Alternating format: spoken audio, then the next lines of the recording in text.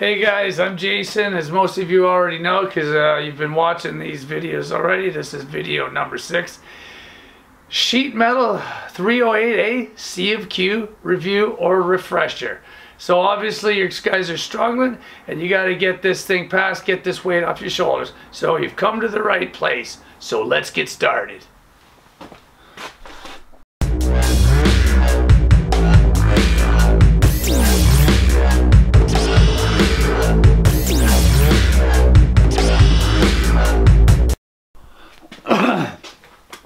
Alright, so anyways, thanks to everybody that's been commenting on the YouTube channel. Thanks to guys that are getting back to me with questions from the C of Q, because if we don't kind of help each other out this way, so there's so many questions on the C of Q that just it's so crazy and don't make sense. If we don't get them written down and start to figure out what's going on with these questions, you guys are never going to be able to pass this, because whoever keeps adding these questions to the C of Q, like whatever teachers or whoever's putting these new questions on the C of Q should look into a mirror and punch themselves in the face, because it has nothing to do with sheet metal. They're just trick questions that are just screwing with people. So let's go with something easy. I've been doing math and pattern for so long now, you guys are getting sick of it. So I'm going to try to just do some of these really crazy questions that people can't figure out, but it's all about thinking and reading the question through. So, but I want to go over one that's a new version, because I don't think I've got over. It is one little bit of math, a little bit of estimating. So the question goes: you have a building 8 feet. This is a pretty simple question, but some guys have trouble visualizing it because they don't draw a picture of it. You have a building that's 8 feet high and it's 24 feet in diameter. So basically it's just a round building. So a building 24 feet in diameter, 8 feet high.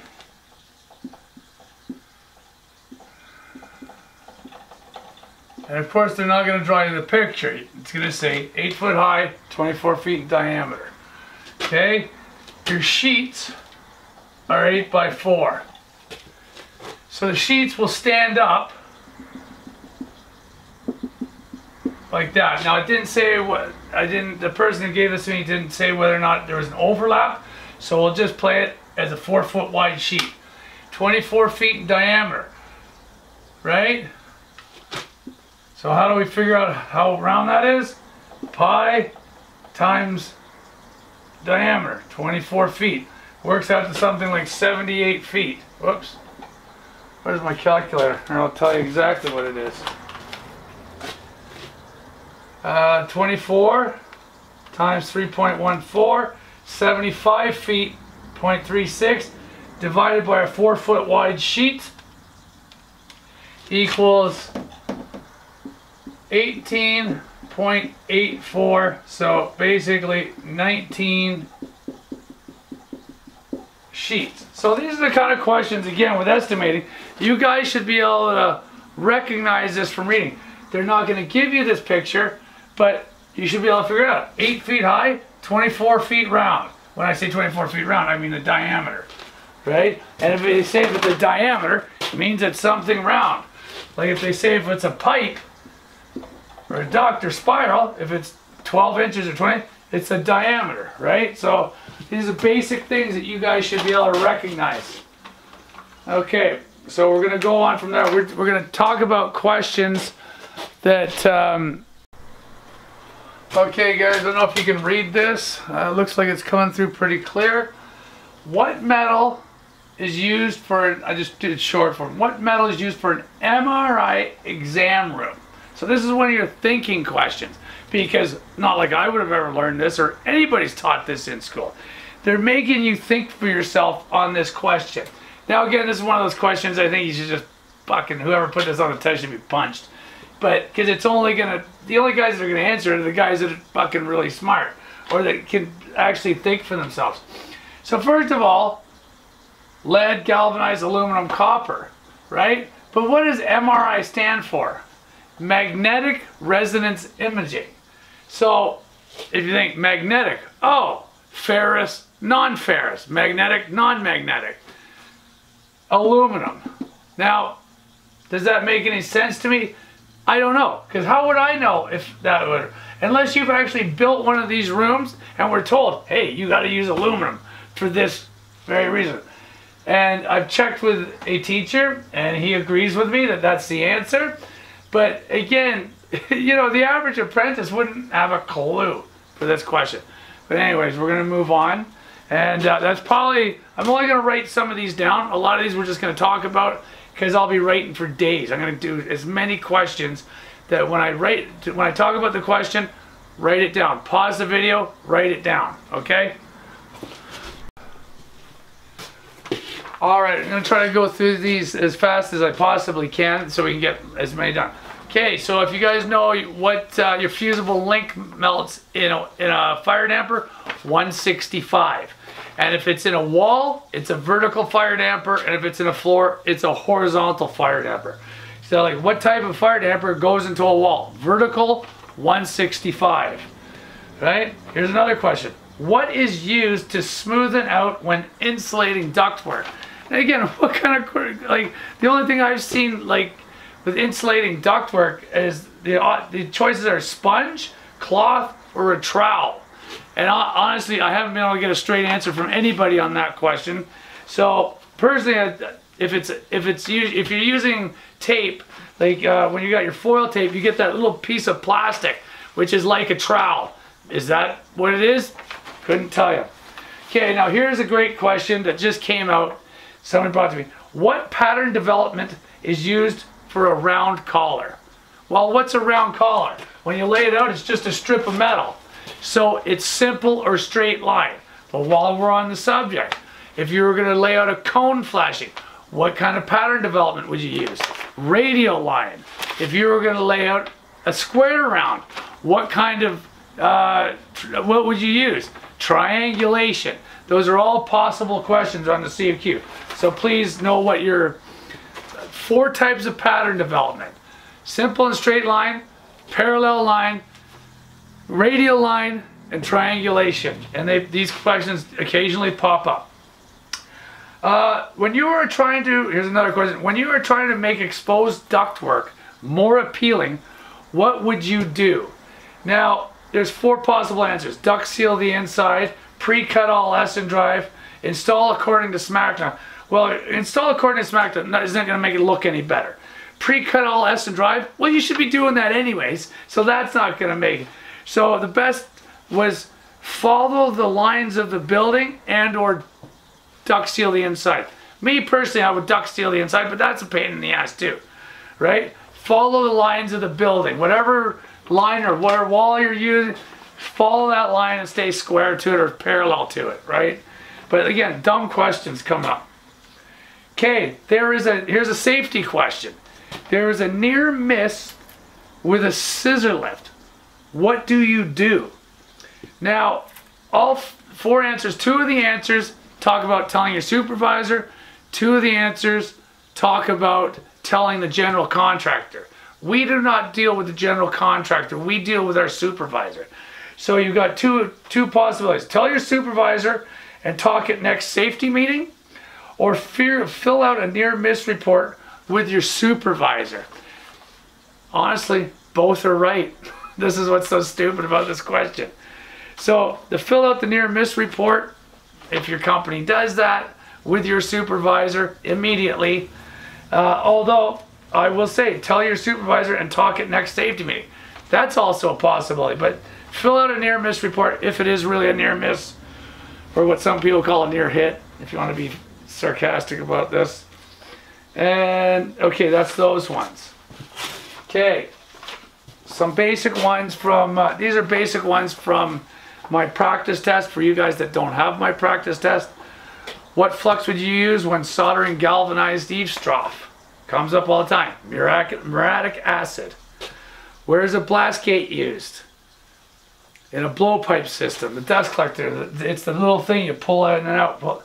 What is installed every time a commercial kitchen exhaust changes duct changes direction? A clean out. How do you waterproof a parapet wall?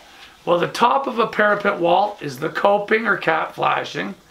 The bottom of that wall is a counter flashing, right? There's a lot of different answers to it. Here's another one. What direction should a gooseneck be pointed? Away from prevailing winds. And let's see, what two seams would you use to put together a squared around? You're making a squared around in two pieces. So A, you've got a collar on it, the round end, so you need an elbow edge for that. And you would put the two pieces of the body together with a groove seam. So groove seam and elbow edge. And that's stuff you should try to remember. What is the centerline radius of a blowpipe elbow? 2.5 times the width. The blowpipe elbow being a dust collector. What is the centerline radius of an HVAC elbow? 1.5 times the width of duct. How do you protect? Oh, these are safety questions, so I'm going to skip that because that was lesson number 1.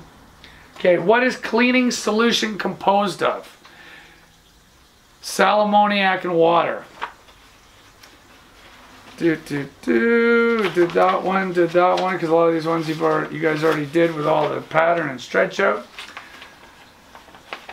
How do you permanently seal a copper roof? Well, it's not fucking silicone, it's solder. Just think of like your copper plumbing pipe. How do you permanently seal that? Solder. Okay, that's more SOHCAHTOA on there. What else do we have here? Safety. Order of operations for lagging a piece of duct. I may have mentioned this one before, but it's, or I may not have. So lagging a piece of duct. You're looking at a piece of duct. You're going to put insulation on it. Then you're going to cover it with aluminum, the old way, right? So lagging is the metal protection around that insulation. So it's bottom, there's the piece of metal, sides, and the top, which is like a cat flap. This is almost like doing a parapet wall, but it's not. So the bottom, the sides that cover the piece that comes up there, and then the top. Bottom, sides, top, seal. All right? Order of operations. Which metal has the highest melting point? Just think about what's the toughest metal you got. Stainless steel or steel. You guys, that's a question that pops up all the time, which no one ever knows. Here's another dumb question. You are setting up an existing thermostat and you hear a beep. What do you need to do? Well, first of all, it's a thermostat. You're setting it up. It's something that a homeowner is going to use, right? So this is here. I'm going to give you a thinking question, right? So let's just take 2 seconds here. I'm going to write this down so you can actually look at this, right? Change the motor pulley.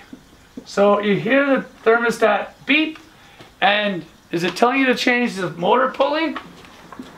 Is it telling you to change the RPM? Is it telling you, what else? Is it telling you to increase the CFM, or is it telling you to change the filter? Now, I think it's pretty obvious. Like I always say to you guys, if you don't get that one, grab yourself a broom and a dustpan, because you're losing it, bro. Like if you hear a beep on your thermostat, of course it's changed the filter, because a homeowner couldn't change a motor pulley or change CFM or RPM, right? These are the kind of things you guys should be able to think for yourselves on these questions, right? Like the first thing, a rooftop unit is not working properly. So it's not power because it's working. If it wasn't working at all, you would check the power. The first thing you ever check on any rooftop unit or air handling device is the filter, because it's always clogged, because nobody does, in this effing world, nobody does maintenance properly. Not even service companies. They don't give a fuck. They just want your money. All right. Oh, yeah. Which metal? We just did that. What is the angle of a cold chisel? This is a funny one because I get 2 different answers. 60 or 70 degrees. So the one school I deal with right now is saying 70 degrees for the cold chisel. So we'll stick with that. Although some schools say 60. Crazy. Okay, what lens shade would you use for cutting oxyacetylene? So that's your torch. Number 5. And if you're using MIG, TIG, or stick welding, where you get a nice bright arc, 10 to 12. Okay. Oh, here's another great, oh, this is a great one. I might have already talked about this. Yes, I did in the last video. Sloping vent pipe for a gas fireplace or any gas appliance. Always slope small end back towards the unit so that condensation can be picked up or burned off. Fusible link did that, 165. Okay, if your drill bits, here's ones you guys should know from school. But if you didn't go to school, then this fucking video is perfect. Your regular galvanized mild steel or your jobber bit is 118 degrees. But if you got to drill into stainless steel, 135 degrees. Okay? On a throatless shear, what happens if the gap is too close? Here's one of those dumb questions where they, oh, on a throatless shear. Throatless shear is meaningless. It's a shear. Think about your snips. What happens if the gap is too close? If the gap is too close, you're going to bind and cause damage. If the gap is too loose, you're going to leave a burr.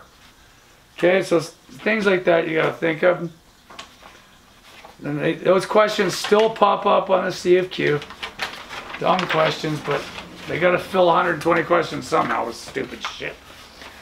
What two metals corrode the quickest due to galvanic reaction or electrolysis?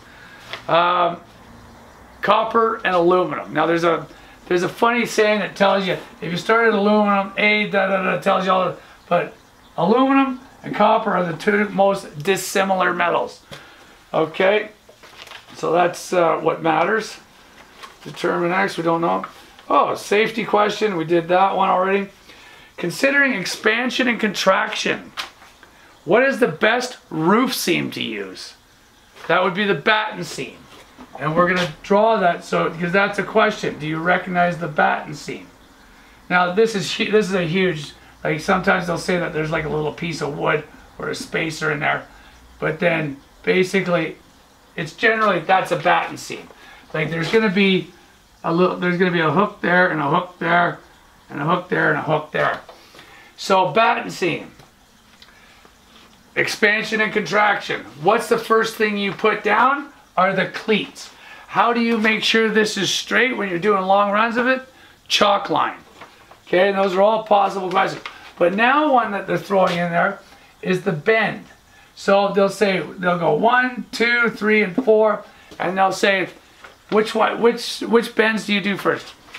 Always remember with bend sequences, the smallest, like if you got something like, we'll do something like this. We'll go like this, like a little bend like that, a little bend like that, and then like that. Those two bends right there have to be done first.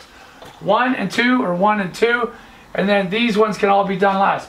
Smallest to largest bends. And then once you look at how they write the sequence, it's obvious. You might have 2 to choose from. And again, this gets you back to the thinking part of these questions. And we're going to practice a little bit more about that on thinking. You've got 4 questions. 2 of them are absolute, not always, but 2 of them are always almost really dumb answers. You get rid of those right away. And that leaves you a 50-50 chance of answering it if you don't get it, which is possible. Okay? So,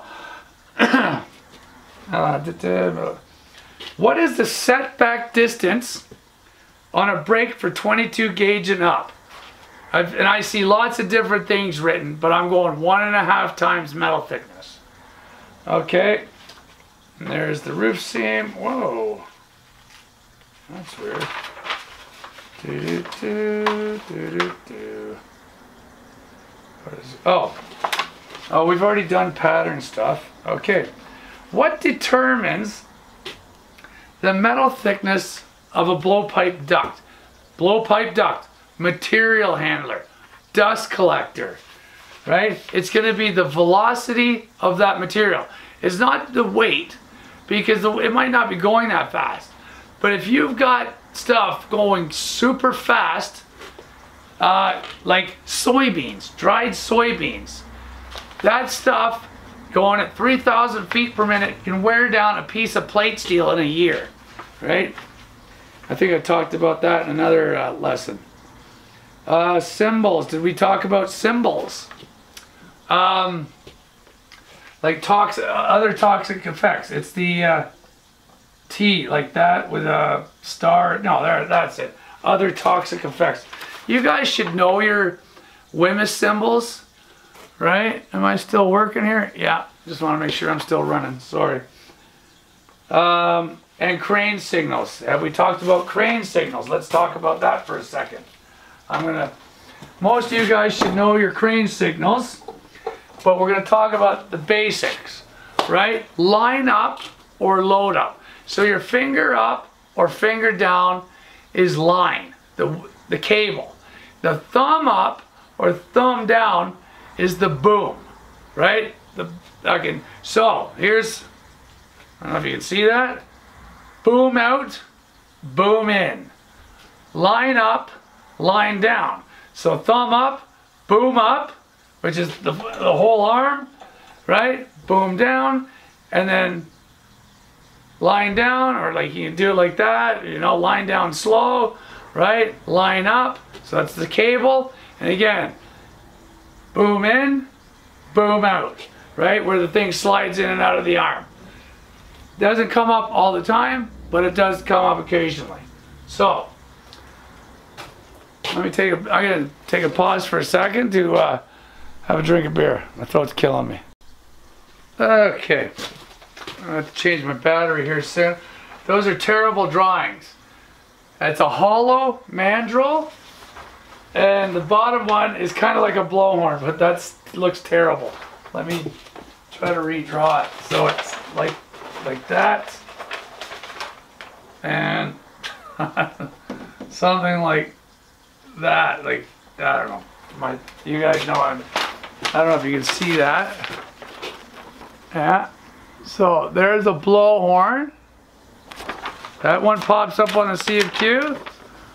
And there's a hollow mandrel. Not the greatest, but that's all I could download from the interweb. Okay, I wanted to show you those two. So you should be able to recognize those. Okay, here's another good question that just came up recently. Let me wipe this off. About, you're doing a startup and obviously on an air handling unit, and there's insufficient CFM. So basically, the CFM is too low. CFM is too low, but the RPM is good. So basically your motor's running good, but you're not getting enough CFM. So they say add a return air,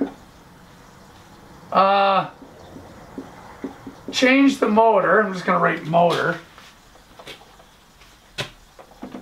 Change the fan pulley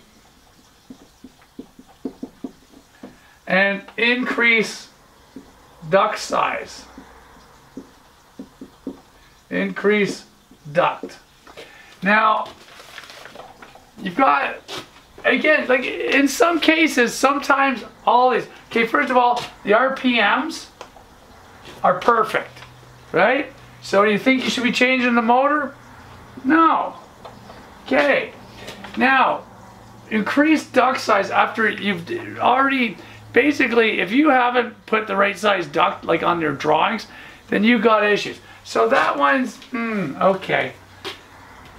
Add a return air. Adding a return air, hey, again, if you didn't make stuff the right size, if you didn't put the things in the right proper way, then you've got a problem, because then you're not installing stuff properly.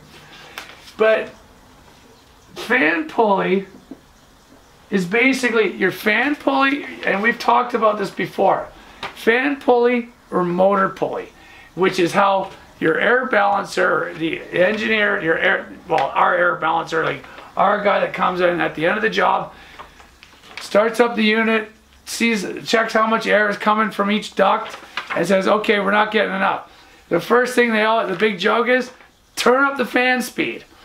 Not the motor speed, because it's the fan speed. Because here's your motor pulley, here's your fan pulley, right? Unless, of course, it's direct drive, but it's still the same thing. You just go into the controls and go toot, toot, toot, toot, and turn up the fan speed and get it at a new speed. But the normal way, or on most, if on a rooftop unit especially, you open it up and look, there's the motor pulley and there's the fan pulley. You're always supposed to change the motor pulley. You increase the motor pulley and it gives you more CFM. But sometimes, as my air balancer says, sometimes you can't even get to the damn thing because it's jammed in there. So you increase or you change the fan pulley. But remember this, increasing the motor pulley gives you more CFM. But if you increase the fan pulley, it actually goes slower. So yeah, so you actually have to make the fan pulley smaller to make it go faster. But it's not even saying that anyways. It just says change fan pulley, right? So that's what it'll be, because it's easy. Just changing a $20 part, boom, you got more air, right? So that's a question. It's like I said, it's a thinking question. But hey, if you get the exact question, you got nothing to think about, right? Increase pulley, or change pulley size, right?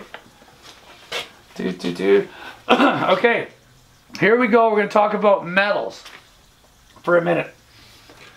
Stainless steel, you're about to weld it. What do? You grind it to clean away impurities, right? What do you do when you're done welding stainless steel? You grind it, but you also buff it to make it look nice, right? So here's a possible question that used to pop up.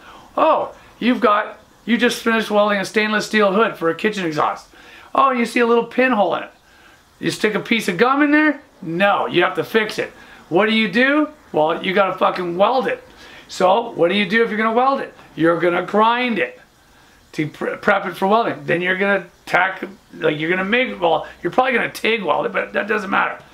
Just put a little spot of weld, fill that hole. Now you filled it. Now you grind it again, make it look nice, and then you buff it. Polish it up, make it look nice, right? So that's stainless steel. Now, black iron. So after you're done welding black iron, how do you protect it from rusting? You sandblast and paint. Now, does anybody really sandblast it and paint it? Probably not, but you should, or it will rust, right? And it's right in the paperwork. If you go through your basic notes for metallurgy, it's right there. So sandblast and paint for 16 gauge black iron for kitchen exhaust, commercial kitchen exhaust, and then something as simple as galvanized sheet metal. Well, do we weld galvanized sheet metal? Sometimes you tack weld it for making stuff, but how do you protect that? All you do is paint it, but you paint it with zinc rich paint, like Tremclad. It's zinc rich, right? That's what galvanizing is. It's zinc. It's a zinc wash that they fire it over when they're making it, right? And that's about it for metallurgy right now. We might come back to some other stuff after I see some notes. When cutting a hole in painted metal, okay, here's the trick. Painted metal, not just metal, painted metal. What can't you use? Sawzall, snips, hole saw, or plasma. Well, of course it's the plasma. If the metal's not clean, the plasma is not going to make good contact. Okay? Oh, after lagging duct. Remember we talked about lagging duct? So if you're putting insulation and lagging around duct, what's the best way to secure it? Well, first of all, it has to be mechanically secured, and tape is not that. So stainless steel gear clamps, right? Or the strapping, where you use the strapping thing and you put the clips on it, but stainless steel gear clamps. And I'm telling you, I've walked through commercial jobs where you see the gear clamps down 200 feet of wrapped duct, and it's like, oh my God, did that just cost a lot of money? But Remember that the C of Q is not about saving money. It's about doing the best proper job you can do when installing stuff. It's like, whatever your boss says, it's the exact opposite, because he's trying to do it the cheapest and fastest way, right? Just remember that, right? It's not about fast. It's about the best way possible, right? So, oh, hanger spacing, we've done all that. What happens to a stack of sheet metal when exposed to moisture? One of these dumb trick questions. It sticks together, right? Where should climate control be placed to ensure proper measurements? I might have mentioned this before with the furnace questions, but it's on the return air or before the coil, right? If like your climate control is your T-stat, your thermostat, and you never put it near the exterior walls. It always goes in the center of the house or center of the office or whatever fucking room you're in. So where all the return air is going back to the unit, whether it's in the floor or in the ceiling, right? You don't want it near your supplies. Pretty straightforward, right? What is the most likely reason for a coil to freeze up? Not enough air going over it. I think we've talked about that, which means usually dirty filter. Here's a nice trick question. In a blow-through system using a direct expansion evaporation coil, where do you install the fan? Well, and think about your furnace. You got your furnace, you got your plenum, you got your A-frame coil right there. Where's the fan? Down here, blowing through. It's a fancy word for a furnace. Blow-through system. All right? How do you secure flex to an HRV? Now, most guys put a little tape, some screws in it, but your HRV has proper little tie straps, those what the electricians use, and then you can actually get like a little hand thing that tightens it really well. That's the proper way of putting those on, because a lot of guys will put a screw in that and stop the damper from going, to freeze that up. Excuse me for a second here. Give your pen a rest there for a minute. Oh, no, I talked about that one already. I talked about that one already. Oh, to avoid warping when welding stainless steel. Now again, this is one of those questions. This question came a couple of years ago. Warping stainless steel. Okay, so you're welding it. If you do a continuous weld on stainless steel, it'll just get so hot, it just buckles everywhere. So this is a thinking question I want you guys to think about. So one answer was Insul. Sorry. One answer was a lead block. One answer was a brick. And one answer is a chilled copper block. A block of copper. Now, insulation, well anyways, the idea is you're trying to pull the heat out of it. Like the first, when this first question used to come out, this was never one of the answers. It used to be clamp, tack weld, like you would tack around, say if you're doing something around, you would do little tacks and then a little bit in between. That's the proper way of doing it, but now they got to change it to complicate things. So this is a question about thinking. So what do any of these do? Well, a lead block or a brick, they will pull heat out of it to keep it cooler. The insulation will just make it hotter, so that's not going to help at all. But you want to talk about doing everything the most expensive way? A chilled copper block. Yeah, you got to go keep that in the fridge and then go put it, well, it's going to work the best to keep your stainless steel cooler. Absolutely dumb question. Because again, how much welding do we do? And this is pretty technical stuff they're talking about. So again, hey, if you're a teacher that did this, go ahead, punch yourself in the face because you deserve it. Stupid assholes.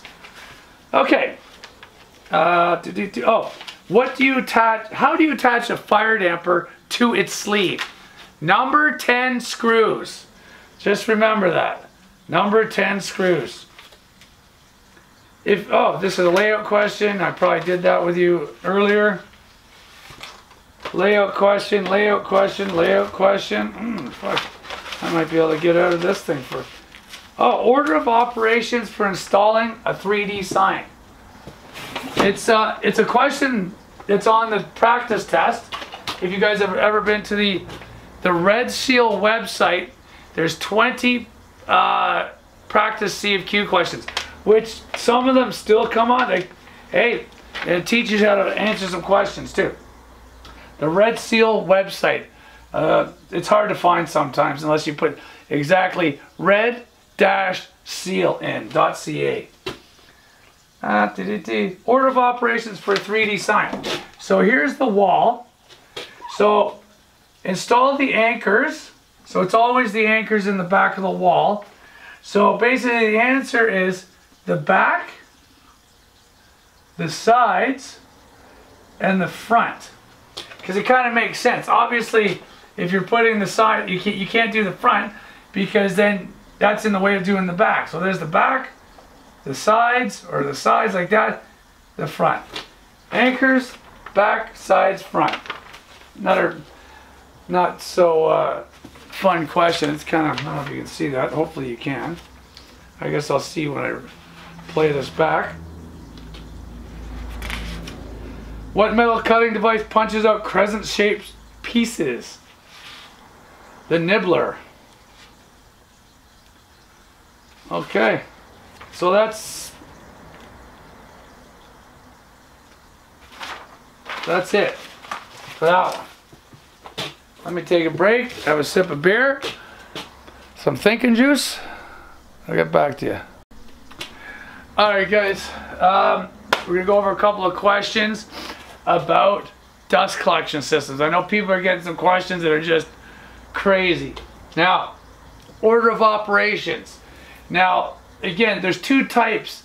There's negative pressure and positive pressure. So positive pressure, the fan is pulling from the shop or whatever it's pulling from, and it blows it into the cyclone, and then from there it goes into the baghouse, and then of course after the baghouse you're gonna have a vent at the top here, and that is gonna be clean air, right?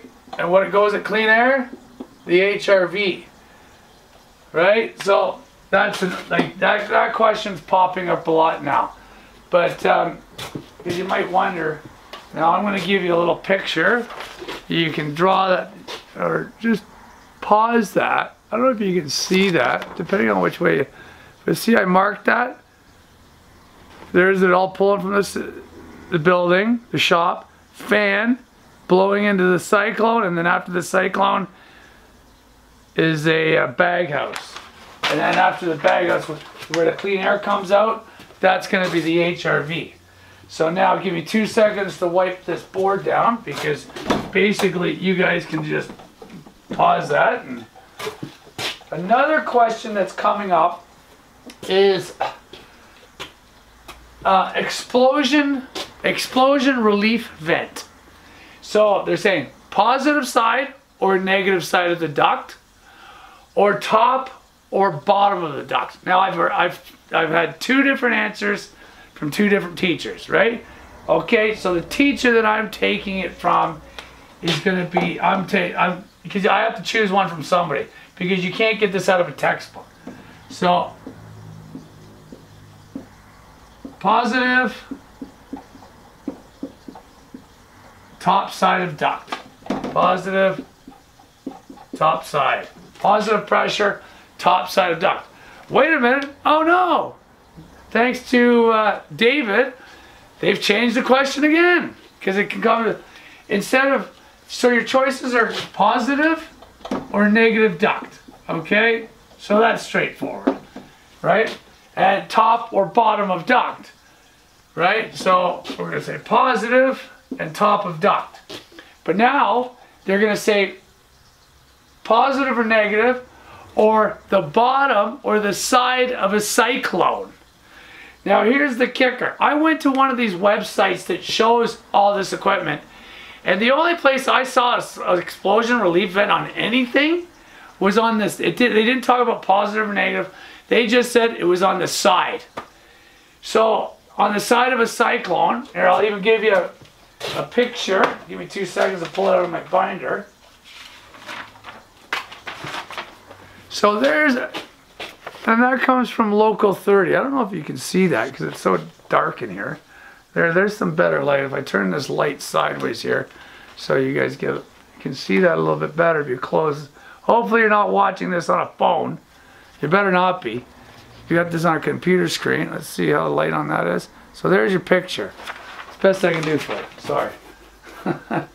But on the side of that site, I'm looking at this thing right now. There's the side of a cyclone. Pre-cleaning baffle, lower cone, nothing on it. So where they're getting this information to ask it, I don't know, because I don't know anybody who's ever been taught this stuff in school. And if you have, please leave me a message on the comment part, please. And I appreciate everybody's comments, please. Because if there's anything that helps the next guy, even questions, because you guys see my phone number up there, my email address. If you guys can get hold of me, find me on Facebook, Jason Morris, GTA Toronto area. That way you can send and ask dumb questions. Like, because some of the CFQ questions that are coming out are ridiculous. Like you gotta be a freaking genius to figure it out, right? Like, and I certainly ain't no fucking genius. So let's all work together, please. Okay, let me find some more questions here. Oh, yes. When cutting drywall without knowing obstructions. So you got 4 answers. Sawzall, what was it? Sawzall, hacksaw, hole saw, or a utility knife. I think we all agree that it's a utility knife because you can set your utility knife at 1/2 inch and just cut the drywall and you won't go through. You can just kind of common sense, but not necessarily. Okay, here's one. Somebody wrote one. How do you control air volume in a duct? Well, somebody here wrote opposed blade damper. Now, an opposed blade damper, you will be able to control in a duct. But is that where we use them? Opposed blade dampers are usually on our supply air grills, right? Let's talk about this. Let me get rid of this. An opposed blade damper. Do you even know what opposed blade is? It's the volume damper that looks like that. That is on your supply air grill. You put a screwdriver in here, twist it, so this can be partially open, partially closed. Like, it's not just open or closed, right? So, what do you use in a duct? Well, most ducts are like a branch like that. And what do you use? You're going to use a splitter damper, right? Splitter damper. Volume damper is another one for a duct, right? Like a single blade damper. That's gonna, so you gotta, when you read a question, make sure you read all 4 answers and put a little bit of thought to it, right? Because they're trying to make you think for yourself, which again, nobody was made to do in school. You're just like, here's a thing, regurgitate it. Here's something, regurgitate it, right? Like, making people think for themselves is like, it's not human rights anymore. Oh, I gotta think for myself. Oh, it's not right. Anyways. Oh, here's that one. Wrinkles after lagging duct. How do you smooth out whatever you're lagging it with? Because like our company has somebody come in and they put that heavy foil wrap on it, sticky on one side, and I am going to say it's a trowel. I think it's a trowel. Anyways, so polish and buff. That's the how do you smoke? See some of these questions. People write me down lots of questions, and they scribble stuff, and sometimes it's just kind of crazy. Okay, here's a question that's been out there for years, and it keeps coming up. You're in a vestibule, and you open the door, and the ceiling tile pops up. And most of these cheat sheets, some teacher has said increase the supply air, and it's not that. Please don't put, increasing supply air is not going to stop a ceiling tile from popping up. It's going to make it pop up. It's going to help it to pop up. So let's talk about negative pressures. Little quick one for two different questions. Okay, here's a plan view of a restaurant. There's the kitchen. There's the restaurant. There's the vestibule. So we're going to talk about a couple different things. So this door swings open, the ceiling tile pops up. It means you need a relief damper, which no one even has heard of anymore, or a transfer, a way to transfer the air out of there, so when you push that door open, it pressurizes the little room and the ceiling tile pops up. So there's probably no supply, there's probably nothing in there for heating except for an electric heater, but there should be an air transfer or an air relief duct, because that's another one of those questions. If some teacher actually made this question up and put it on the CFQ and the answer was supply air duct, if you're that teacher, punch yourself in the face. All right, now the restaurant. Here's a question that comes up. There's your double doors, your swinging doors from the restaurant going into the kitchen. Here's your grill. What's above the grill? The kitchen exhaust. So what happens is there's a smoke alarm here, keeps going off, or there's a table here and you can smell the fucking curry. I don't mind curry, but say you're sitting at this table, I can smell curry being cooked. That means the smells from here are coming out here. So if you know how commercial kitchen exhaust works, this ductwork goes up to the roof. But there's another vent right here, which is makeup air. So fresh air is being brought in so it can go up here and not suck air conditioning from here or heat from here. So if this fan is exhausting at 1100 CFM, this makeup air can only bring in 1000. So the answer on that question will be smoke alarm is going off, or you can smell the food being cooked out in the restaurant. What's the problem? How do you correct it? Increase exhaust, decrease makeup air. So up, this one down, right? And this one, where you open the door and the ceiling tile pops up, it's definitely not supply air, increased supply air. It's some form of either relief damper or add a transfer duct, right? So when you open the door, the pressure relieves. Okay, let's see what else is on this sheet somebody gave me.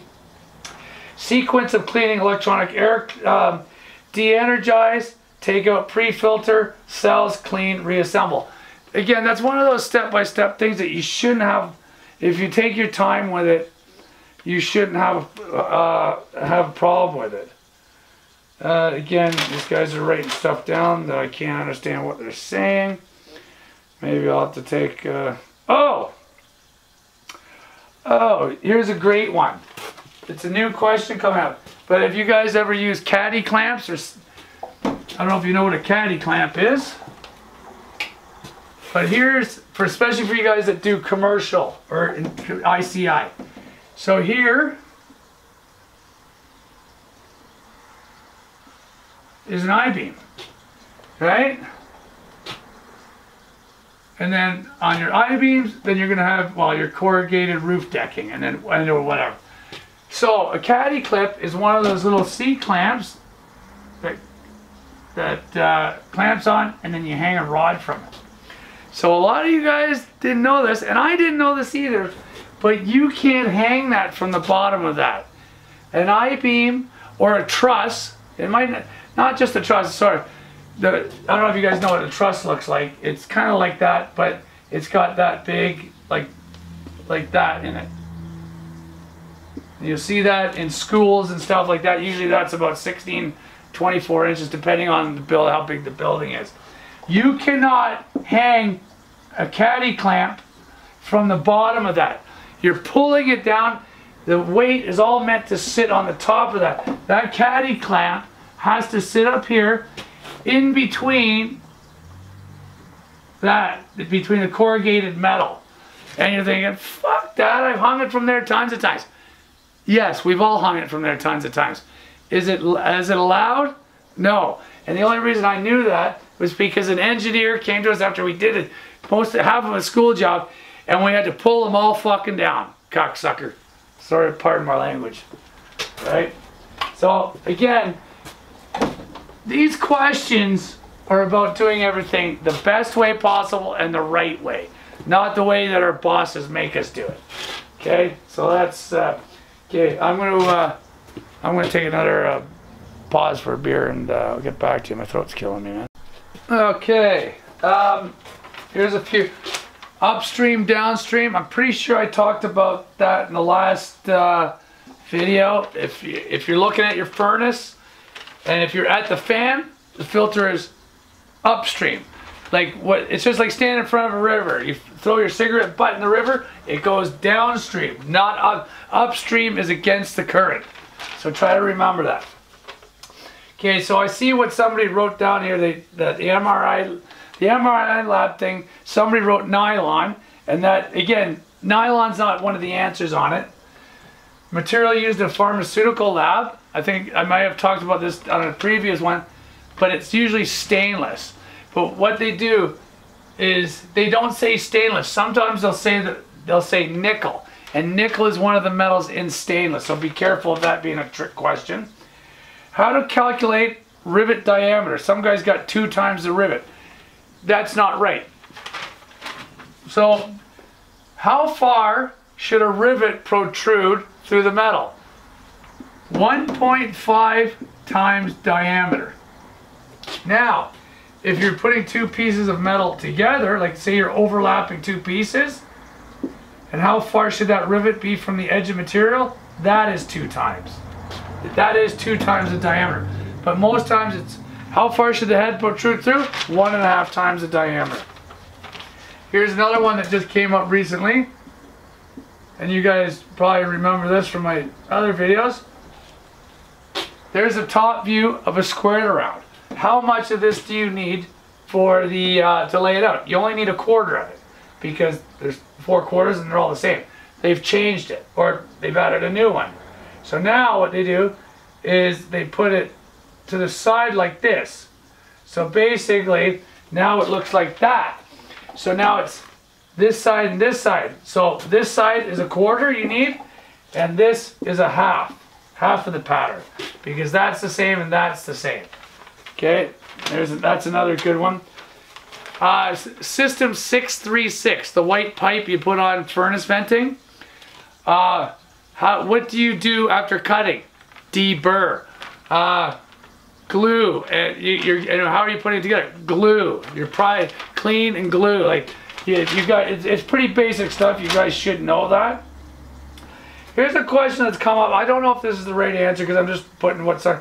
How to check the limit switch, obviously the high limit, on a furnace. Now, I thought that would be continuity to see if the thing's working, but this guy's got written here an ohm meter. You know what? When you get into electronics and stuff like that, and like I don't have that from anybody personally, just from what somebody wrote down, so I'm really not sure. Now, plasma question. How does a plasma save money? It saves on labor costs, right? Because the machines cut it all out. But somebody wrote here nesting. Well, that's the way the new questions go. So when you're programming or it used to be the Vulcan program, but we'll just say the plasma, you're putting in a program, how can you make it save metal? Well, there's different ways of programming it. So if you put in 800 fittings and it's going to use a bunch of metal, if you do it on what they call the quick think program, where okay, just have the computer think about it for 2 minutes and start cutting pieces, it won't nest as tightly. If you let that, and again, this is the way I was taught. It was my teacher taught me in school, and hey, the guy was pretty fucking smart. If you let that computer think for 12 hours or 24 hours, it'll nest those fittings so that you save maybe a fucking extra sheet of metal. So is it worth it to have the computer think? Yes, if you want to save a $20 sheet of metal. But basically, the best way of saving money is for nesting, and the best way, the point of the plasma is to save on cost of labor, right? Because for a guy to lay out fittings, like, it's so much longer. Okay, let me dig up some more questions. Let me get on camera. Let me dig up some more questions, and I'll get back to you. Okay, here's a couple of good questions because these ones are popping up a lot. What is the most important part of a rooftop unit startup? And the answer here is to remove the shipping blocks. So there's another question, like the startup is remove shipping blocks. But what is needed on a rooftop, or like a startup, is a startup report. So there's the paperwork part, and then there's the thing, remove the shipping blocks. It's because everything's tied down on the inside, and you'll destroy the unit. And order of operations for acoustical insulation. Now this one tricked me, because back in the day when I used to do it for my old man, he was a cheap fuck. He'd just have a box of pins with a peel off the plastic and stick the pins. Whereas now I don't know if that's right, because I don't know. So I'm having this argument with people because some guys are saying, oh, glue pin. But no, I think it's even if you're doing it that way, because you're gonna weld the pins on. So you're gonna have your duct, you're gonna zap your pin, like even if it's the welders, zap your pins on, or peel a sticky off, put your pins on. Then you're gonna brush your glue on. Then you're gonna put your insulation on, right? And then you're gonna put the little clips that hold the insulation down. So for that, and you write it down as I'm talking, it's gonna be pins, glue, insulation, clips. Okay? That's just one more I just want to go over quickly. And I'm gonna stop again because I'm just digging up some good material here for you. Okay, where are we? Okay, I wrote a bunch of stuff on the board here that we're gonna go through. Okay, I don't know if you guys remember seeing this. This is an open chute. And they used to ask you how much material you need to make that. Now they've added more questions to this. So you see this is made out of one piece of metal. So when you fold this part this way, this opens up. And when you fold that together, these pieces overlap each other. So they'll call this A, B, C, and D. And they'll say which ones need patching and which ones are overlapping for that one. And also they just added a new one to this chute question. They're going to say you're using an open chute to move grain. So what's going to make that grain go through that chute faster? Well, it's an open chute. There's no fan on it. So the only thing that's going to make grain go down that chute faster is either gravity or a higher angle. And another word for angle is rake, like raking leaves. Same thing with a shear. If you're using like your shear, whether it's the foot one or a power shear, if the shear blade is flat like that, it won't cut. The more you increase the angle, the better it cuts through. Also, on what they call a squaring shear, when this blade is pushing down, it pushes the metal to one side to make sure it's square, and it always pushes to the left. So remember that. Like, if you guys have to write this stuff, pause and continue to write down. Here's another little thing. That's a chop saw. That is how angle. Okay, the chop saw. Oh shit, hold on, let me fix this. Hello, governor. There we go. Oh, no, that's not it either. Okay, here we go, the chop saw. That's a picture of a chop saw. Not very good, but that's a piece of angle under it. These stupid questions still pop up occasionally, but that's how it's supposed to sit, directly under the center of the blade. And then there's another older question still pops up, but they show you a piece of wood like this, and it's on two sawhorses. They give you a bunch of lines of where it should be cut, and it should be cut here so that this piece falls away. If you cut it here in the middle, it's going to tip together and bind. Dumb, like, well, they're not totally dumb questions, but they're not there as much anymore. So, but they do still show up. Okay, what do I got here for reminders? I got a bunch of stuff written here for reminders. Blanking. Blanking is when you take, hold on, I gotta find the, blanking is when you take, oh, there it is. The exact question is, which of the following shear operations cuts out a shape out of raw stock or coil strip? And it's called blanking. A question that it still pops up occasionally, so I wanted to go over that. Okay, builder's level. So there's a new question that's popping up, and it's still kind of a contention, like it's where some of us are still debating it. On, you've got 2 foot by 2 foot panels, and they have to be at a certain elevation, right? All right, let's try this one again. Battery in my camera just died, and when I say died, it like went kaputski. Had to go to fucking Amazon and order new batteries. And they came and ordered batteries on Amazon last night, and they came, and I picked them up in 18 hours. Less than 24 hours. I ordered it last night at 6, and I was getting a call at 12:01 today at work to come pick them up from the post office. That's insane. It's insanity. It's crazy shit. Anyways, okay. What were we talking about? The builder's level. You're going to do 2 foot by 2 foot panels, and you have to put them at a certain elevation, right? At a certain height. A plumb bob is for a straight line up and down. A chalk line is just for making sure things are straight, right? So that leaves you a 4 foot level and a builder's level.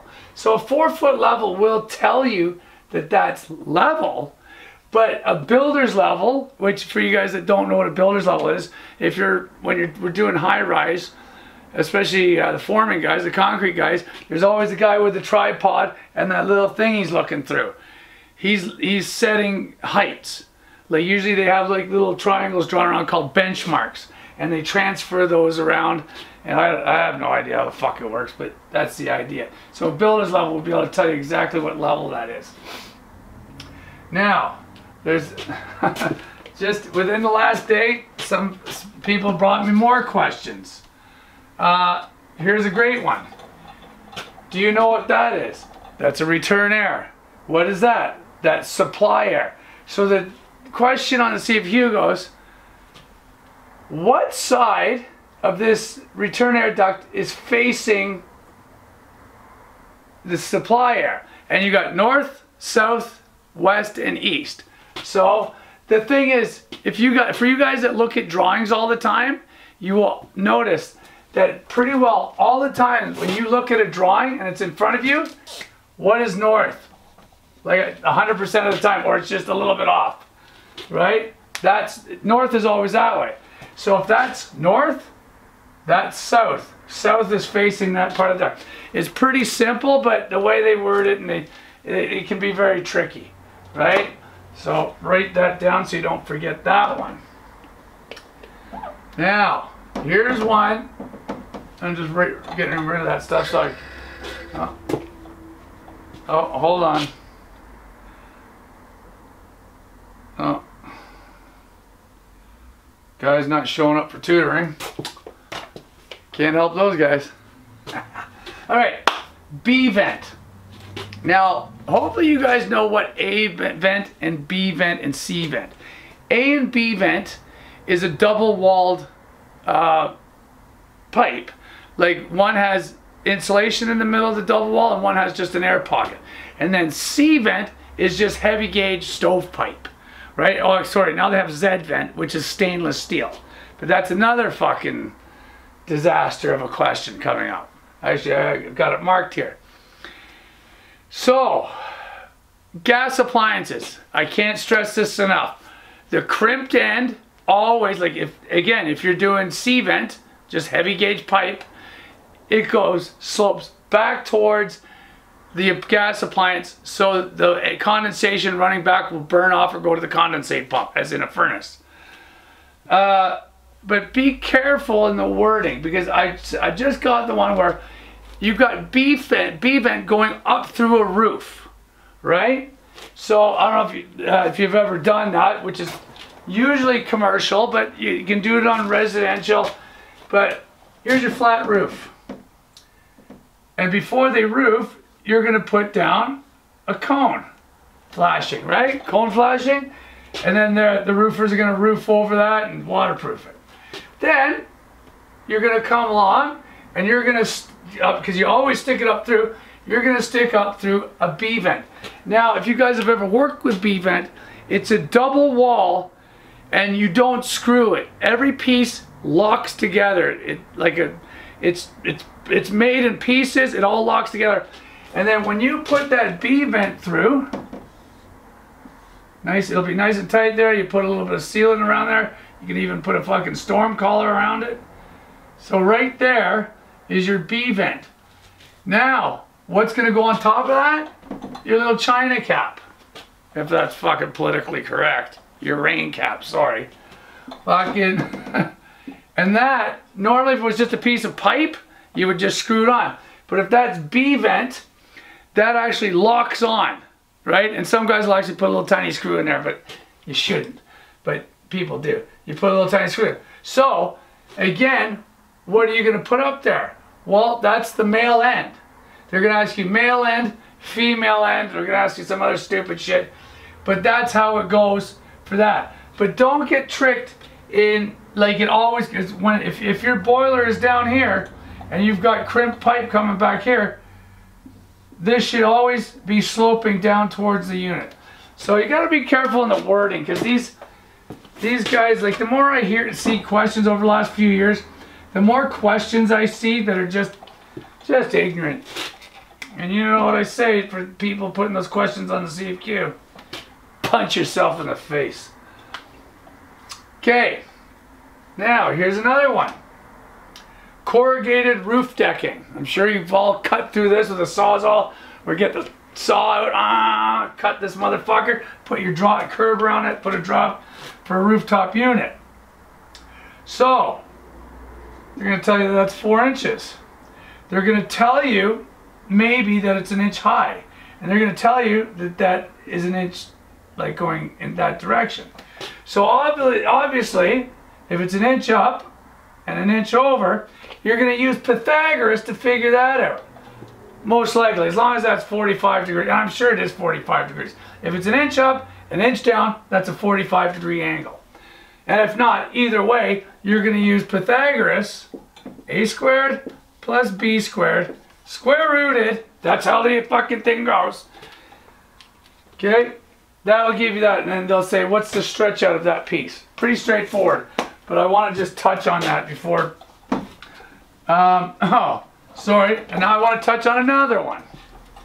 For you guys doing SOHCAHTOA, you guys will recognize this question, where I give you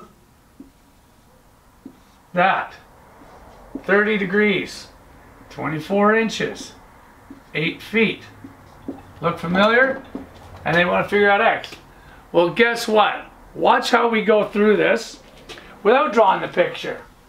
Because this is where you guys got to learn to think for yourselves. They're not going to give you the picture. They're going to say, you've got a fucking hanger. It's so long. And it's attached to a sloped roof. So hold on. There's a sloped roof. The sloped roof is 30 degrees. Oh, 30 degrees. Okay. And wait a minute. The first hanger away from there is 24 inches. Okay. And the next hanger is 8 feet away. What's the next length of the next hanger? Look familiar? Because I've been showing everybody this question and I've already drawn it out. But they're not always are they going to give you this nice cute picture. They're going to describe it in words. That's where you guys got to learn how to describe something and draw a picture of it. I remember when I was in like grade 4, grade 5, the teachers gave us not a marker, but gave us a pencil. Okay, there's a pencil. Describe it. And like we're getting ready. Oh, you can't draw it. You have to describe it. And we're like, yeah, it's a pencil. And of course, fucking teacher looked at us like we're fucking idiots. Alright, anyways, apologize for the swearing voice. Blanking, we did that one. B vent through the roof, did that one. Okay, we'll talk about the B vent again. So, if you guys ever done mechanical rooms, and I fucking hope you have. If you haven't done mechanical rooms, that's a shame because it's fun. Especially if you do good work at the end of the job, you sign your name to it. So, like we always say that, you don't actually sign your name. But if it looks good, you sign your name to it. But if you look and see what the plumbers are using, or whoever's doing all the venting for the boilers, it's called Z-Vent. Because it's really nice stainless steel. Instead of the B vent, or A vent, or B vent, is usually a heavier aluminum, or depends on the metal. And then C vent is usually just galvanized. But you'll see the Z-Vent, it'll come in pieces, all nice and shiny. That's stainless steel at Z-Vent. So again, it's about not what's cheapest, it's what's the best. Anything made out of stainless steel is going to last longer than yours and my life put together, or what's left of them anyways. Okay? So some of the things, just remember Z-Vent. You ain't get rid of that question. Okay. Muriatic acid is for what metal? Galvanized. I knew you knew that. What's phosphoric acid for? Stainless steel. While we're there. Don't be afraid to write that down. These are all those dumb questions I want to go over. Brakes. A normal hand brake. I'd turn this fucking thing around and show you the hand brake and the lock former I got here in my garage. Don't use them much, just occasionally. Make a fitting for somebody once in a while. Box pan brake or a hand brake? Do you remember what the difference is? A normal hand brake is just to do straight bends. The box and pan, or some people call it the finger brake. There might be two different, but the idea is so if you want to make a pan or a box, you fold two sides up and then you can spin it and put those two sides in between the fingers and not crush it and fold up these boxes, where you can't do that on a normal hand brake. But here's the new twist to the question. What brake would you use to do a coping? A coping flashing, which you better fucking know what that is. I've gone over it enough. There, something like that, right? Now that comes in straight pieces. So guess what? You could fold this on a regular brake. You don't have to do it on a box pan brake. All right? So these are those little fucking trick questions that we never go over, right? Okay. Now, we just talked about B vent, Z vent, basically boiler breaching, 1/4 inch per foot slope. You better fucking know that. Sorry, I'm getting pissy here. High temp gasket.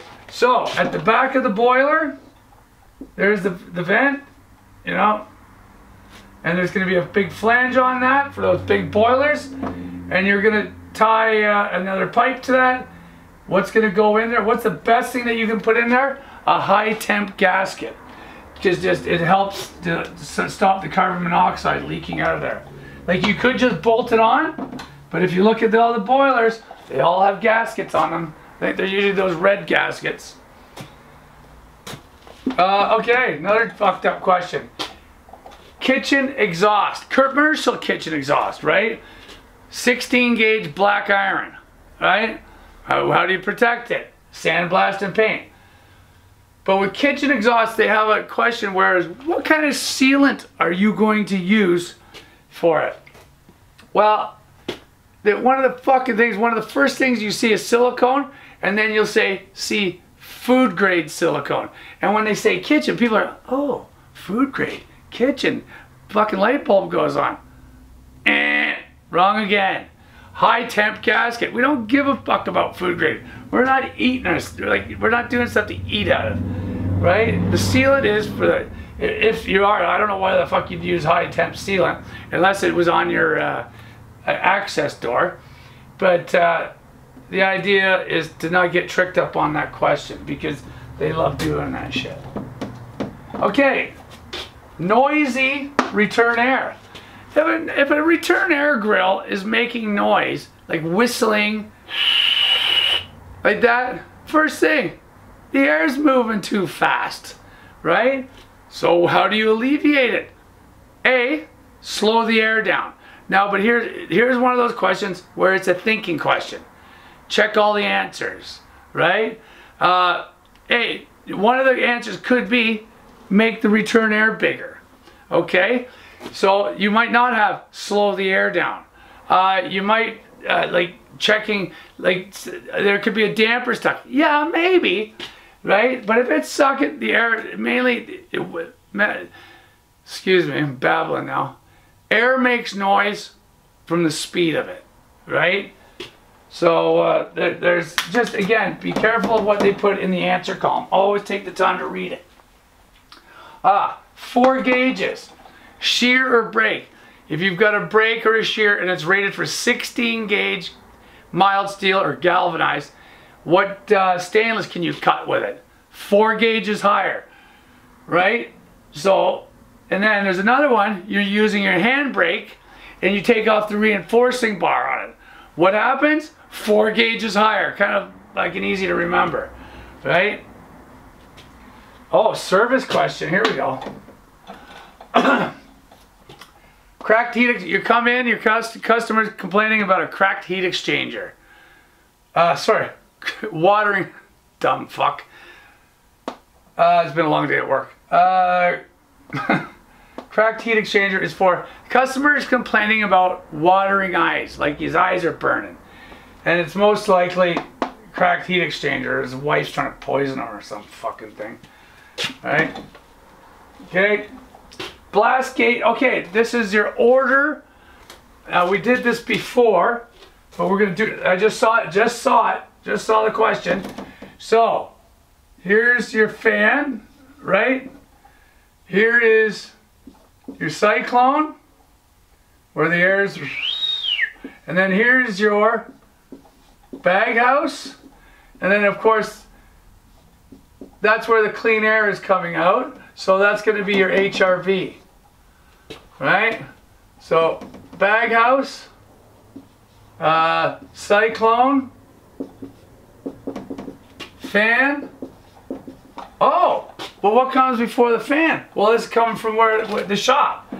Right here is your main trunk line, and then all the smaller lines, the branch lines that go down to the machinery, like say a planer, and you're planing wood or drilling in wood. You're going to be pulling fucking sawdust up here. So when this comes down to the machine, down to your little piece pipe there, there's a fucking damper there. Blast gate. So, order of operations. Blast gate, trunk, branch line, trunk line, fan, cyclone, bag house, HRV. Please write that shit down, because that's coming up a lot now. It's order of operations. And somebody might say, or another teacher might say, oh, but maybe the fan's at the end. Oh, what, it's a negative pressure system? Well, when the fan's in the middle of that, it's sucking from the shop and it's blowing it into the cyclone and bag house. That's a positive pressure system. I've never heard of anything other than that. I got my paperwork right there from the local 30 trade school, and these guys know what's going on. Why is my fucking thing flashing? Stop that. It's flashing. Oh. Alright, that's a little better there. Okay. Okay, sorry about that interruption there. Okay. Too bright. Pretty bright, eh?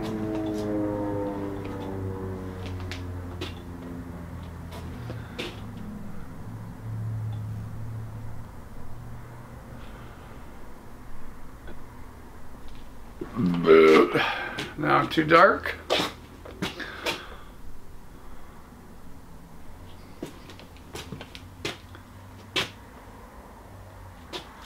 Alright.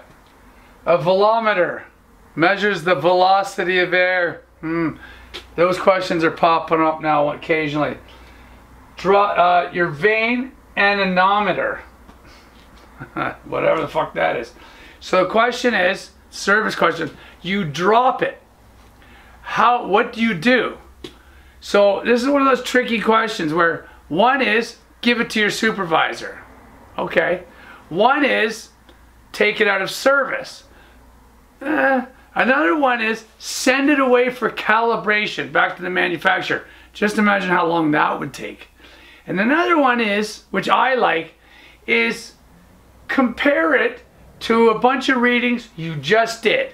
So if you just did some readings that day or you were just doing it when you dropped it, you go test exactly where you just tested, and hopefully the fans are still running the same way. And say, nah, you know what? It's pretty close. Working fine, right?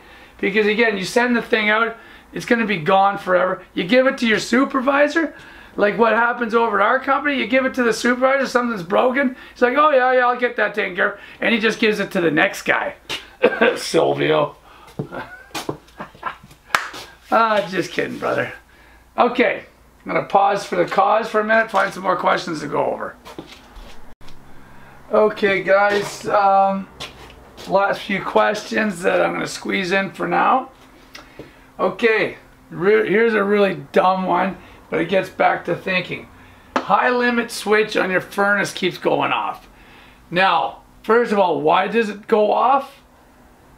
Because it's too hot. High limit means the switch is getting hot, which is always not enough air going over it, which normally is dirty filter. But there's no dirty filter. Board is broken, nicked wire, faulty faulty transformer. So it's not enough air going over it. So I just got hold of a teacher. Now faulty stat, faulty stat has nothing to do with high limit, right? All that does is turn on, turn off. Calls for heat, doesn't call for heat. Faulty transformer. Well, transformer just powers certain things. It's not, the high limit switch is just a little tiny thing. It's just by your heat exchanger, and it goes off because it's too hot. So then you've got board is broken and nicked wire. So from the teacher I just talked to, board is broken, very good possibility, but so is a nicked wire. So this is one of those questions that it's disgusting. So, hey, we all know service guys. Write this question down, talk to a service guy and see what he says, right? And then do me a favor, if you get a good answer, put it in the comment section on the YouTube channel, please. Let's all help each other out. Okay, so there's that one. Pause if you have to write it down. Okay, next one. One zone, it's heating season. One zone is colder. Now there's a different type of question, but this is, I talked about before, but this is a different one. One zone is colder. Dirty filter. Dirty filter is always the answer, 90% of the time. But one zone is colder. It's not dirty filter. Too many return air? Highly unlikely. Now what they got over here, motor broken in the zone damper. Well, that makes sense, because then this one is grills too far away. You know, if you think about that, that was actually a really easy one. You can thank the geniuses at well, whoever these guys are. Okay, what is that? It's a standing seam. Don't forget it. What's the allowance for that? Times 3, right? So if it's a 3/4 inch standing seam, times 3. Same with a fish lock collar, times 3. Okay, how do we check gas pressure? The YouTube anemometer. And I'm gonna go fucking yell at this dog for a minute. All right, try again. I can chase the dog down the street, you know. Okay, gas pressure. YouTube anemometer. YouTube anemometer, right? You know, the YouTube thing. And you don't see this question anymore, but that's 0. So basically, if this is at 1.5, and down here at 2.5. I thought one would minus the other. Supposedly it actually equals 4. Like that makes any sense. I just saw that in a book somewhere. That was actually it was the Local 30 book, because they always got good stuff. Okay, forming a weather cap. Oh, yeah, China cap. So actually, I just had it on a piece of paper. Fuck. It's cut, form, spot weld. Right? So it's pretty well the same thing with anything. You know, depending on what you're doing.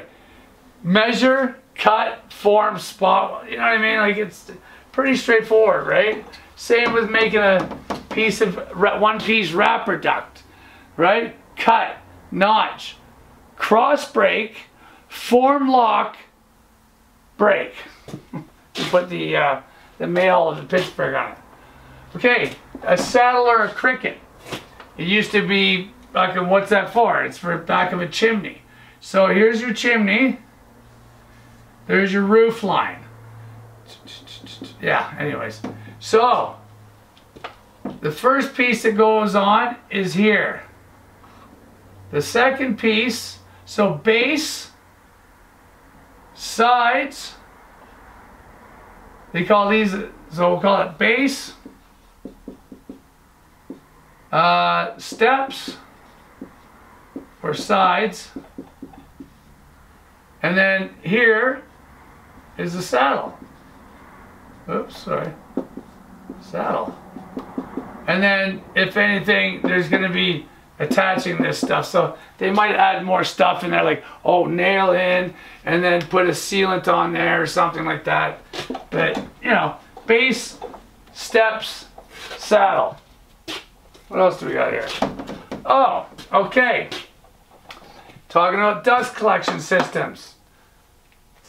Your takeoffs are always, when you do a wide branch, it's always on the taper. It's always, here, let me, if you can't see that. So there's your run, there's your taper, there's your duct. So your branch should always be on the taper. That should always be 30 degrees, that angle. This should be 5 to 1 for length. So 5 inches long for every 1 inch in change. So if this was 6 inches round and that was 4 inches round, this would be 10 inches long, right?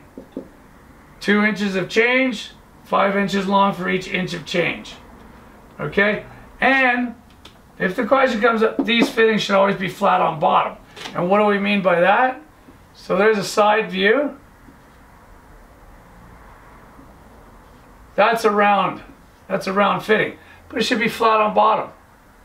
Same with this branch coming in, flat on bottom. That way all the fucking crap in here, it doesn't end up going down little hills and making stuff wear out. That question doesn't pop up too much, but it occasionally does. Okay, and you're putting a copper, see, you're putting a copper fucking hood and you're bolting it to a wall.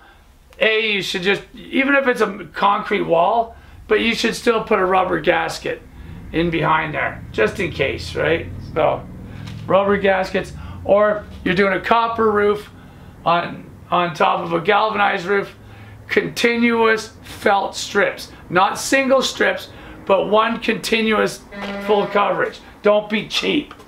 Just remember that. Don't be cheap, like your boss. And you know what? That's it. Okay, guys, hopefully this is the end of my video right now, because I think I've got almost 2 hours of just awful questions. But these are the kind of questions that keep popping up. So I'm going to remind you guys about math. The only way you get good at it is practicing it, right? Not just looking at it, okay, I did that. You know, things like, simple things like pi r squared backwards, right? If I tell you, a little quick practice it.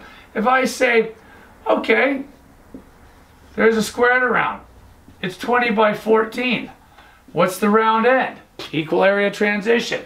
Okay? 20 by 14 equals 280 square inches. Always write your unit of measurement. So, let's see, you guys should be doing this faster than I should be doing. So how do we get that? Pi r squared backwards. Divide by pi square root times 2. Yeah. Okay, so divide by pi square root times 2. There's the diameter. Okay? That's for changing the squared around. Oh, but let's try that one again. Okay, so now you're doing a CVA for it. You got 3,000 CFM. You've got 900 feet per minute. And I want the duct in round. So very quickly, see if you guys can handle this. See if I can find my calculator. Which of course I can't. There it is. Okay, maybe you guys have already done this by now. Okay, so the CVA triangle. CVA square feet. You guys should know this off by heart. So C is CFM, V is velocity, feet per minute. So what do we got here? 3,000, that goes on top here. 900 right here. What are we going to do with that? 3,000 divided by 900 equals 3.33 square feet. So how do we change square feet into a diameter of duct? Oh yeah, pi squared backwards. Divide by pi square root times 2. Okay, 3.3 square feet. We want it in square inches. Times 144. Times 144. Boom. 480 square inches in this pipe. But wait a minute, I can't call Don Park and say, hey bro, can I get a fucking some spiral that's 480 square inches? And look, guy hang up on me. Fucking idiot. Alright. Divide by pi, square root times 2. Alright. Divide by pi equals square root equals times 2 equals, oh, it's 24 inches, 0.7. And of course you can order 24. But if 25 is there, you know you got to take it because you round up. Okay. I just practiced 2 questions there. Every time you practice a question, you just get better at it, man. Right? That was pi r squared backwards. What about, SOHCAHTOA? Oh, here's that one where they put the triangle upside down. Oopsie. What? Okay, we're gonna call this 40 inches, and we're gonna ask for x, right? Yeah, and then we'll call this 30 degrees. Well, I always flip this around, so I'm gonna flip this.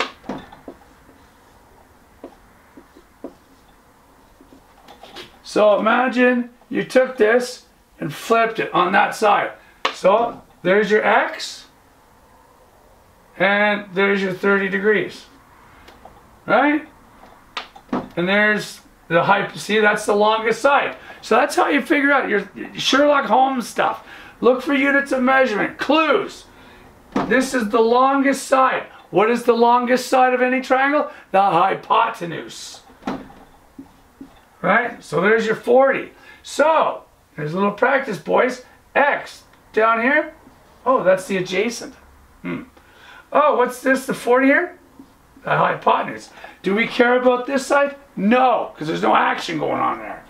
So, A and H. Well, it's a SOHCAHTOA question. How do we figure out what's what? Oh, SOHCAHTOA. Let's do it. SOHCAHTOA. Always start in the bottom left-hand corner. SOHCAHTOA. Okay? So now, we've got A and H. A and H. So it's Ka. Right? So there's your triangle too. Another working triangle. Ka. So, we got A. Is that what we're looking for? 40 is H. And this is cosine. Just off the top of my head, if I cosine 30, I'm going to say it's 0.866. It's just a guess. And then you're going to multiply those two together. Now, before you guys punch your sausage fingers into this calculator, supercomputer, if that's 40, you know that that's less than 40. So if you punch something into your supercomputer and you had anything above 40, you should know it's wrong before you even say, oh, maybe that's not the right answer. 40 times 0.866. 34.64. And that's all the time we have for today, men. Oh, and ladies. Oh, wait a minute. Sorry, I can't say men or ladies because that makes me tranny phobic or something like that. Oh, come on. Who doesn't like trannies, right? Thanks, everybody, for tuning in. I don't know if once I start collecting more dumb questions, I will be doing it's been a while since I did this video. It's been at least 6 months. I'm just collecting more and more dumb questions that are just ridiculous that people need help with. So if I do another one in the next couple of months, it's only going to be a short 15 or 20 minute video. But other than that, guys, study. Don't get tricked by stupid words. Read your questions. Read them a couple times. Read the answers. What's in the answer column? Read the question again. Take your time. And if you practice your math, you're not going to waste time on math. Like these SOHCAHTOA questions or CVA questions or estimated questions, you guys should be going through it in 60 seconds. Done. Bang. Right? Gives you time to read. And oh, don't forget, for you guys that don't know this, and I explain this to a lot of guys, if you're not that smart, don't be afraid when you call the ministry or call trade. Tell them you're mildly retarded or you don't read well, and they will set it up where you're allowed to bring somebody in with you. I know 5 guys that have most of them have brought their wives just to help keep them calm and just think better, like take their time. And usually they try to bring in somebody, well, usually the wives are smarter anyways, but usually they try to bring in somebody smart. You can't bring a teacher, you can't bring a sheet metal worker, but you can bring somebody to help you read. And it's worked for at least 4 or 5 guys that I know personally. All right, guys? All right, keep going. Bang some tin, man. Bang some tin for the win, eh? All right, boys, later.